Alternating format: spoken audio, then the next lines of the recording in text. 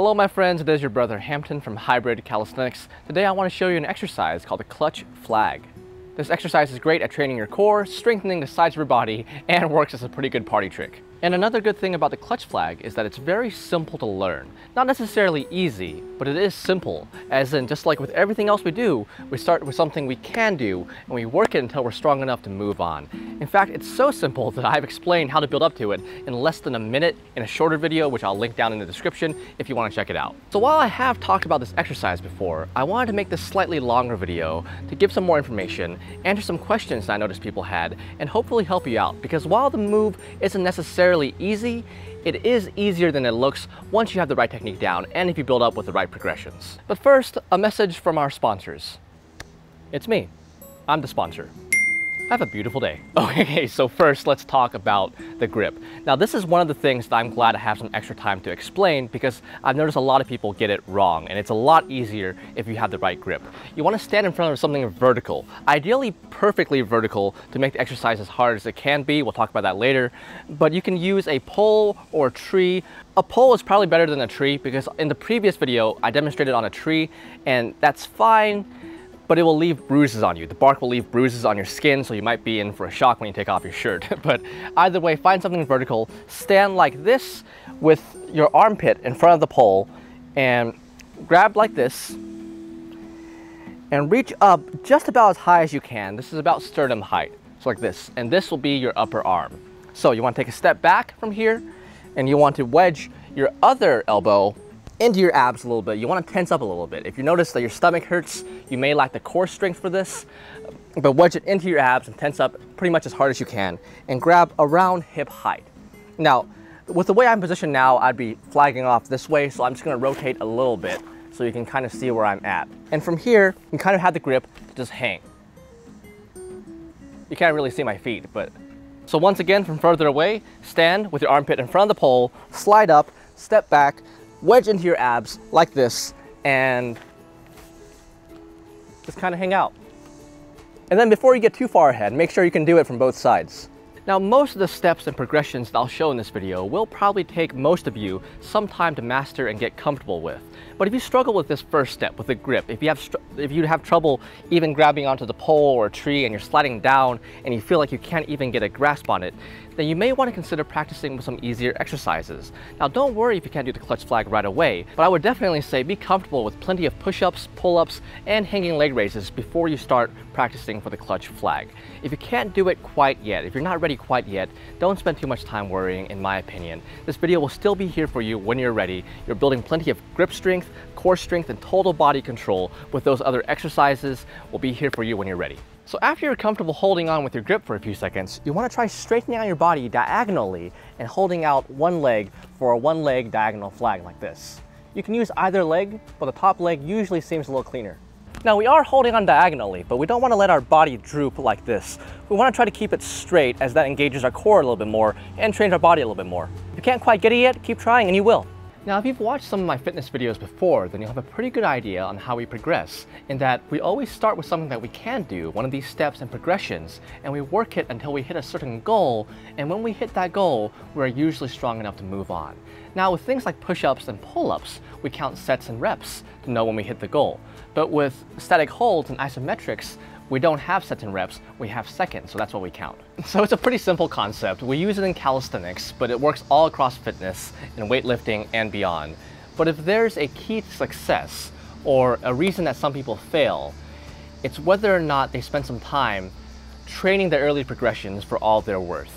If you're naturally strong, or you're naturally athletic, or if you're like me and you can kind of sort of do maybe an ugly flag the first time of trying, then you might be tempted to move past the earlier steps. You might think it's too easy, or you might not really count. You might get up there and be like 1, 2, 3, 4, 5, 6, 7, 8, 9, got it, 9. But if you really want a good looking flag and you want to increase your strength, then I would definitely recommend spending some extra time on the earlier steps. They're still training your core, they're still training the sides of your body, you're still getting better at the clutch flag, maybe better than if you were just trying to train the straight movement. So keep that in mind. Just because you might be able to do a harder variation, it doesn't necessarily mean it'll make you stronger faster than an earlier variation, depending on how well you can do it. If possible, take your phone or camera and film yourself doing it. Have a clock or a timer going on where you can see it or hear it and really count the seconds. Righto then, so after you can hold a diagonal flag pretty well with a single leg, you want to try with both knees bent, like this. You don't want to be too high, but you also don't want to sag either. Try working your weakest side first and then match the time on your strong side. I couldn't quite tell from the camera monitor, but if I was sagging a little bit, then I shouldn't be. Be better than me. Alrighty, after you can do that, then just straighten out your legs for a full diagonal flag. For all these steps, you can find steps in between if you need to. For example, if all the weight out is too hard, go 3/4 or halfway.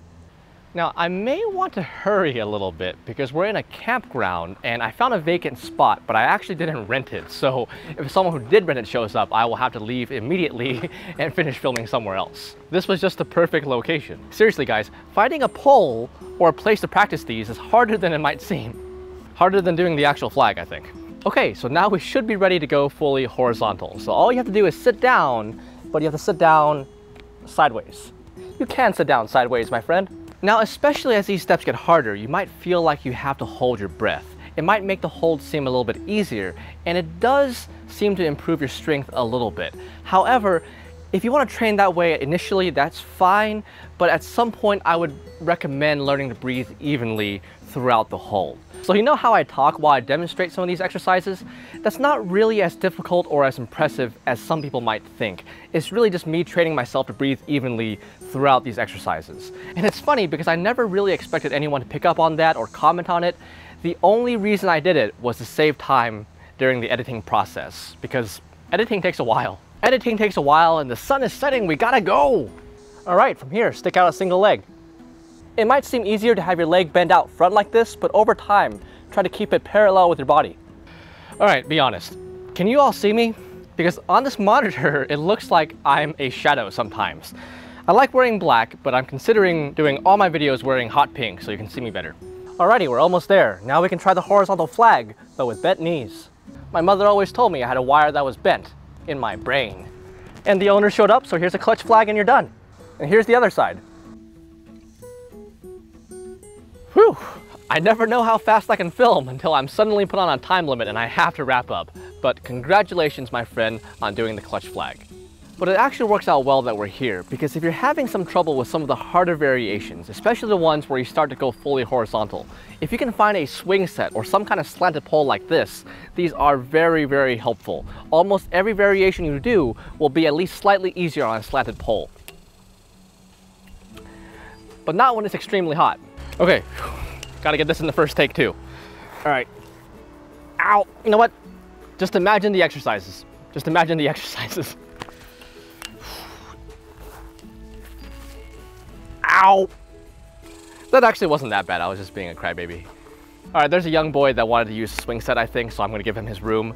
But those slanted poles, wherever you can find them, are very, very useful for learning any kind of flag exercise. In fact, I didn't really make any progress on the human flag, despite being able to do harder variations of different exercises, until I tried it on a swing set. So definitely try it out. But this kind of goes to show that as you use the system of calisthenics or any kind of strength progression, of using an easier variation and then building up to a harder variation, there are sometimes some easier variations that will progress you a lot faster than other ones. So if you seem to be stuck on one, practice the earlier variations, and if you still can't get it, practice something of similar difficulty but is different. Speaking of practicing, this is how I recommend practicing these kind of holds. Try it 2 to 3 times a week, maybe once a week if you're just starting out. Do them for as long as you can, or the goal, and wait a couple minutes in between and do them 5 to 6 times a session. Now you might be tempted to do more than that. You might want to do it every other day or even every day. And while that mindset and that training method can be good for endurance and sometimes muscle building, with a clutch flag we're really building strength and skill. And when you're doing it, you really want to come back fresher and stronger almost every time. So in this sense, if you're still sore from yesterday or a day before or the last training session, I would maybe recommend waiting a day or even 2 until you feel completely ready to come back stronger than you were before.